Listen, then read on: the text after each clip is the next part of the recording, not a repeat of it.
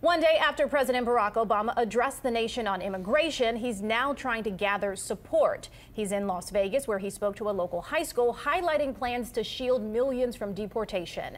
CBS 4's Elliot Rodriguez joins us now with more. Elliot. Well, Erica, the president hit the road today to sell Americans on his immigration policy changes. He went to Las Vegas, as you said, where the Latin Grammys were held last night, a show that followed his speech on Spanish language TV. At a campaign-like rally in Las Vegas, President Obama explained why he took action to protect as many as 5 million undocumented immigrants from deportation. We are a nation of immigrants, and that means that we're constantly being replenished with strivers who believe in the American dream. Adults with children born in the U.S. or with permanent legal status can apply for a 3-year work permit. A simplified visa process will allow high-tech workers and foreign students in STEM courses to stay longer.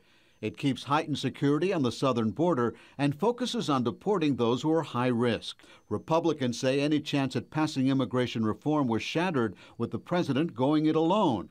GOP leaders call it illegal amnesty and an abuse of executive authority. The president has taken actions that he himself has said are those of a king or an emperor. Outside the White House Friday, mothers eligible for relief under the president's plan celebrated a victory, joined by others who won't qualify.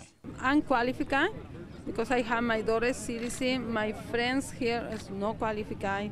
Now they're caught in the escalating battle between the White House and the incoming Republican-controlled Congress. Republicans have raised the idea of a court challenge against the president's immigration actions. However, the White House said today the president's executive orders stand on solid legal ground. This will be tested. Elliot Rodriguez, CBS 4 News. Elliot, thank you.